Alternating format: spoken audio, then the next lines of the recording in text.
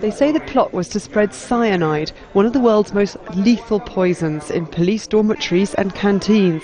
Now Indonesian authorities have arrested 16 men to bring their attack plans to a halt and confiscated guns that were disguised as pens.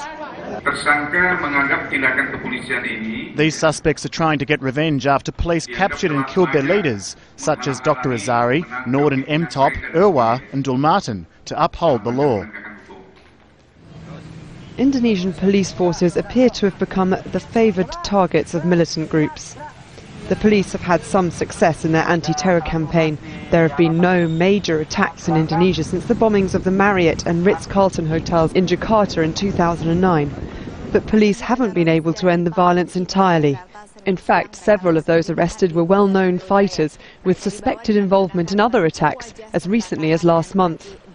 And one of them, Heru Kunkoro, has been wanted since his alleged part in the Bali bombings in 2002 that killed 202 people. The group Jemaah Islamiyah was blamed for that attack. The man, said to be their spiritual leader, Abu Bakr Bashir, is expected to hear his verdict on related terror charges in the next few days. He says he's innocent.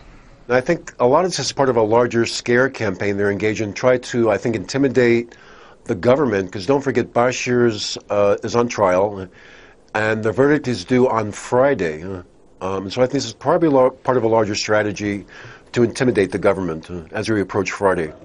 The Indonesian government has invested a lot of time and energy trying to disrupt the activities of violent groups. These latest arrests are part of that campaign. Rosie Garthwaite, Al Jazeera.